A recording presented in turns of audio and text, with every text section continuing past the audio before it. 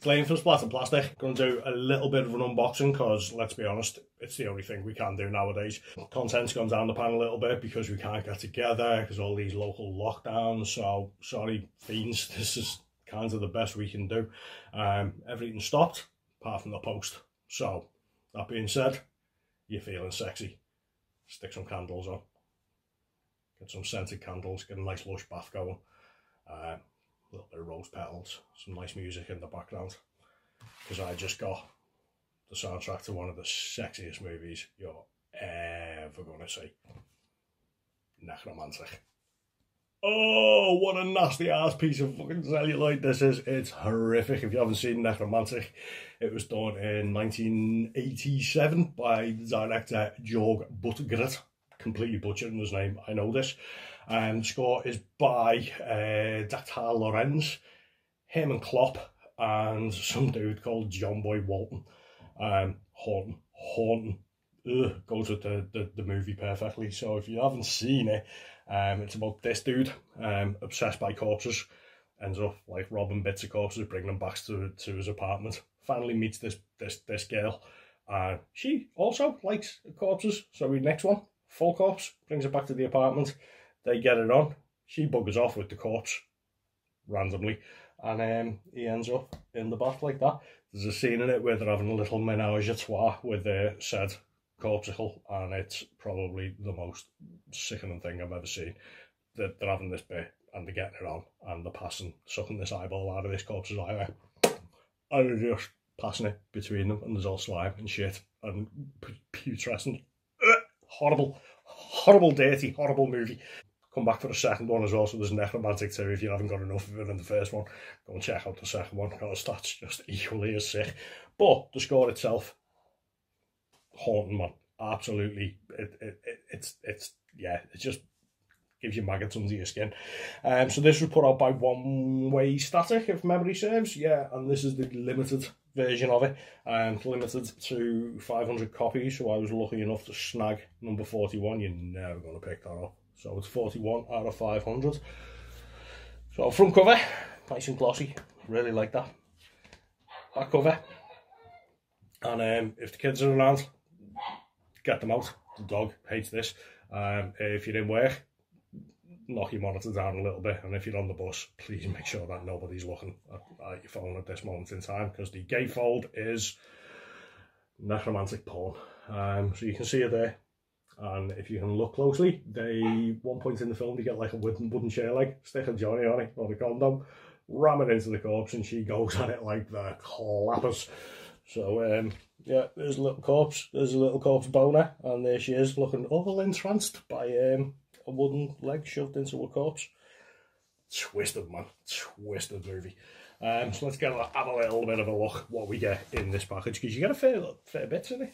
So you get this amazing little art card, which I don't know if you can pick it up, or I'll try and get my finger there. It's done like a little 7-inch, it's done like a record, and it's all embossed to make it look like the record. It's cool, man. It's the original artwork for the movie on it as well. Film über zum Menschen und was von I can't even, I don't know what it says, it's German. You get liner notes by all involved, really nice.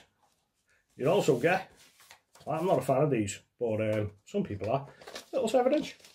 So you got Nekromantik on one side, and the Nekromantik logo on that side. I'd love to have that on a t-shirt, man. That's pretty cool. Not that I really want to be walking around with a t-shirt that says Nekromantik on it, but you get what I mean. It's a nice little image. Finally, you get, obviously, the record. So this record is a glorious piece of splattered vinyl. In labels, Nekromantik, One Way Static logo. One side's got the cemetery on it, if you're going to pick that up. And the other side has got, if you've seen the movie, it's just like a little field. That's where they find the corpse. You know, obviously in Berlin, there's corpses just hanging around all over the place. I don't know. I never seen them. So the 2 times that I've been there, did see a corpse once. The guy's finding them all over the place. Really, really nice. So it's red, black, and kind of like an opaque clear vinyl. Yeah, man. If you can pick this up, do, because I got it for pretty much a steal on a Fleabag. But If you can pick it up, do. It's a really nice record, to be honest with you. So yeah, that's me showing off Nekromantik. Just want to talk about some other things as well, to be honest with you. So we're all thinking it. We're all, you know, we know about lockdown, but it's really starting to balls us up, to be honest with you, because we can't get together.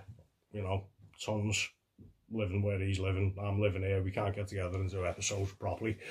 So we've put our tiny little minds together. We're thinking about working on something else just to tide us over. Because obviously we like to do Halloween episodes. Halloween's not happening this year, but we're still going to do a Halloween episode and kind of do a retrospective, because let's be honest, every day's Halloween around here.